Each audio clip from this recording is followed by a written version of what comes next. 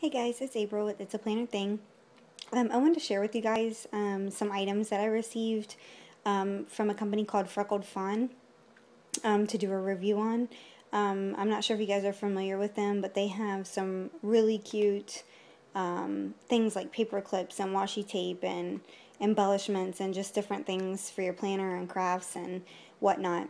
So you definitely need to check them out. Really cute stuff, but I wanted to share with you what they sent me. It came in this really cute polka dotted bag, which I love. It's like a vinyl. Comes in this little bag, really cute. And they sent me these two washi tapes, which are really cute. The arrows, and that one has hearts on it. Oh, sorry for the glare. So I love those. And then these little enamel stars are like little puffy stars, and I love stars, so these are really cute. And then also these arrow paper clips, which if you follow me or I'm sure there's tons of people on Instagram that has them, and I've been wanting them for so long. I'm so glad I got them. They're really cute, but they're these little arrow paper clips, and they sent me some in a bunch of different colors.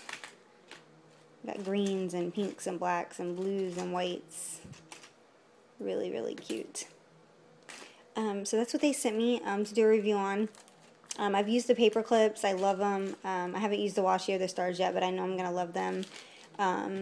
So definitely check them out. I'll link their website down below. They also have a monthly kit that you can subscribe to, which I did a blog post on, I don't know, a few weeks back, maybe a month ago.